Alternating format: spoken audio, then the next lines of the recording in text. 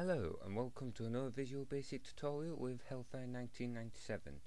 Now last time I showed you how to create an array to move our aliens around the screen like so, and this time I'll be showing you how to use labels to fire shots at our invaders.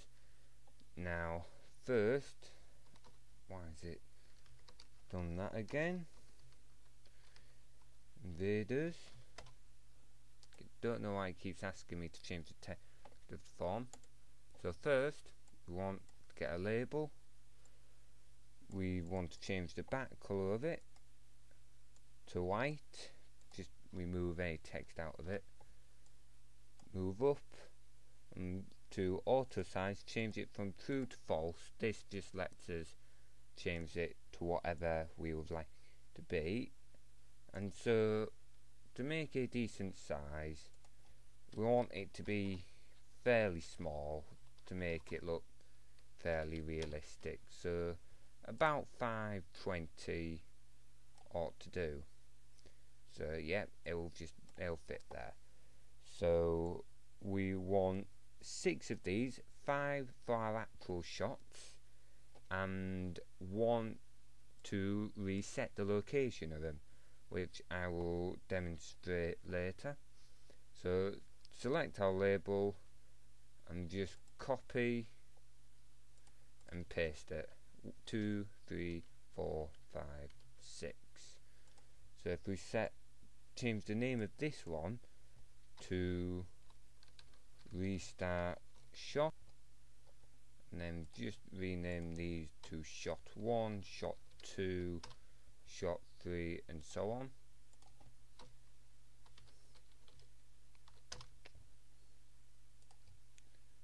Shot 3, shot 4, and shot 5. You don't have to rename them, it just makes it easier when you refer to them in the code. So now if we just move them back down here into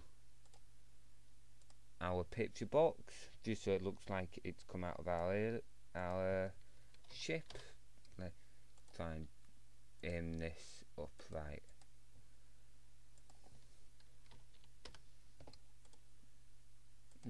Bit more perfectionist than always, and that's good enough. Now if we come down, change the visible setting to false, because we don't actually want our users or the people playing our game to actually see the shots all the time, only when they're fired. So we make them invisible, and then we just need to move all our shots down to this location. So just copy and paste this. 1,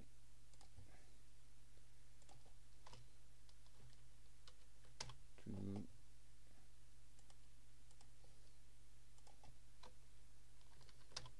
3, 4, and 5. Now we've got our labels in the right place. We want to go into our code and we want to create some variables. We want more boolean, as with here. So we want to dim fire as boolean, dim fire 1 as boolean, and we basically want to dim fire and fire 1 to 5 as boolean. So we've got a boolean variable for each shot, which basically allows us to determine which shot is being fired at any one time. Fire 5 as boolean. Now we've created that, we want to come into our key presses. Now here we've told it to change left and rig boolean to true or false to move our ship around. So we want to do something similar for our fire shots. So if we type in if e dot key value equals keys dot L, for example, then it'll do this piece of code as I showed in my previous video. We can make fire equal true, and to stop it, if e dot key code equals keys dot L, then fire equals false. So basically, when the people playing our game want fire, they have to press L. Now obviously nothing will happen yet because all we're doing is change a boolean. So if we come down to timers, we want to do this. What we want to do is we want to tell it to move the shots with the ship when we move the ship. However, we only want it to move the shots if they haven't been fired. So if we were to do shot 1 dot left equals shot 1 dot left minus 3, then it would move the label. However, even after our shot was fired, then it would continue to move the label with the ship. So we use our boolean if fire 1 equals false, then shot 1 dot left equals shot 1 dot left minus 3. So basically what this is saying is only move the shot 1 left if it has not been fired, if the variable fire1 equals false. And basically we want to do this for each shot for each of our variables. It's the same piece of code, just different variable names and component names.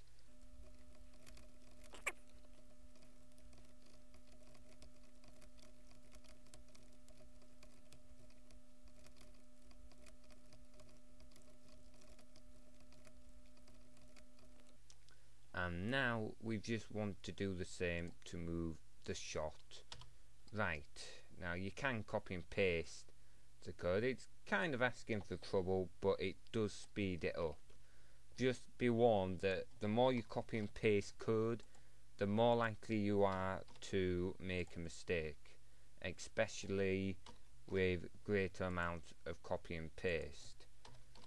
So here, luckily, all we've got to change is the -3 to a +3, so it moves the shots to right and not to left. So now if we were to run our program, it would move the shots with our spaceship.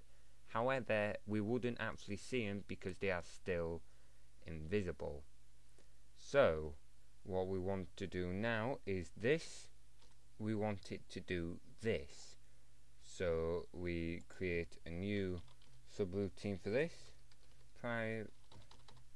Private sub check shot, and we just tell our timer to come to this subroutine, check shot, and we want to do fire equals false. Now the reason for this is if we were to leave it as true, it would fire all the shots at once. Because our interval, our timer is so short, just holding down the key for a very short amount of time would fire all the labels at once. So this basically stops it from firing more than one label per button click. So we do fire equals false. If fire 1 equals false, then fire 1 equals true, shot 1 dot show exit sub. Now the reason we try to exit the subroutine is because otherwise it will carry on to make all the other boolean equal to true, and that would mean that it would just fire all the shots once again. So we just want to do this 5 times, but with the different variables and components.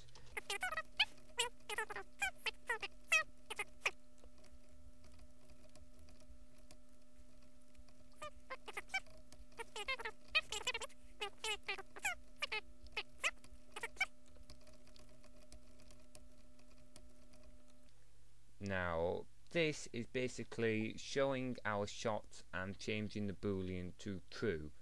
So for example, fire 1, when they press the fire button, it changes fire 1 boolean from false to true and shows the label. It means the person playing the game will now be able to see the label, and also it means when they move their ship about, the boolean is no longer equal to false, so it won't move the shot left and right. However, now we have to tell our program to move the shot up. So if we create another subroutine for this, so we're not clogging up our timer, private sub move shot, and we come back up to our timer and stick that in here, move shot. We want to do if fire 1 equals true, then shot 1 dot top equals shot 1 dot top minus 3. Now we want to do this for all our shots.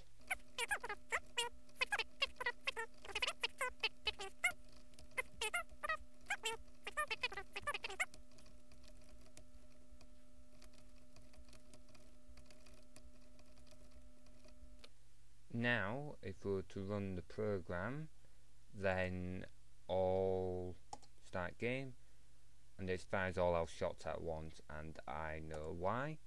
We have told it to come straight to the subroutine every time on our timer actually, so it instantly changes them all to false. We need to change this bit. If fire equals true, then go to this subroutine, and if, so basically this is saying only if the boolean fire equals true, then go to this subroutine to change the boolean to fire a shot. So if we were to work this time, it works perfectly. However, we only get the 5 shots because we've only put in 5 labels, and none of them get reset or interact with the aliens because we haven't told them to yet. So I am now going to show you how we can reset it if the shot were to miss all the aliens. I'm going to show you how we can change that. And what we do is we come into our code that moves the shots upwards. Shot 1 dot top equals shot 1 dot top minus 3.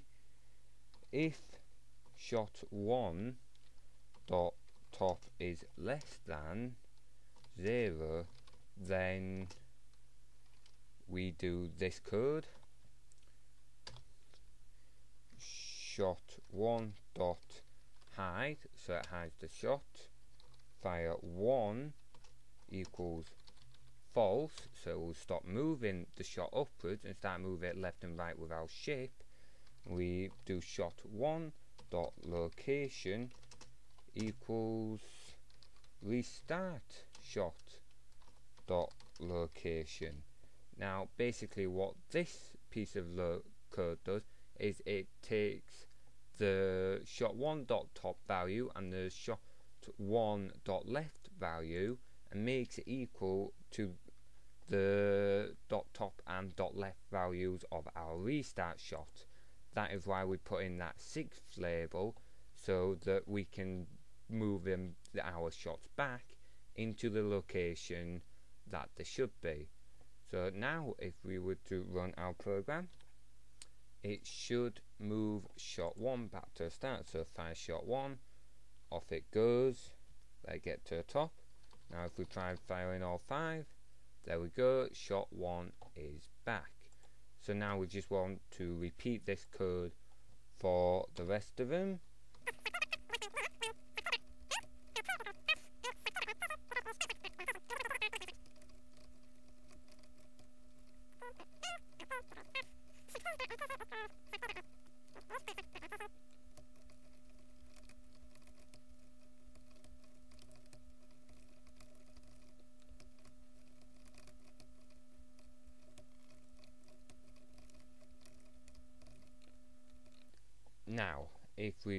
Now that we've inserted the rest of our code, if we were to run our program again, then it should work.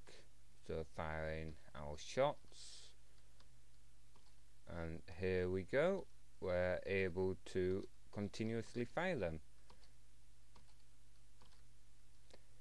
Now next time I will be showing you how to do collision detection with our aliens, so that when our shots hit the aliens, it will actually remove them, hide them from the screen, and then reset the shot location.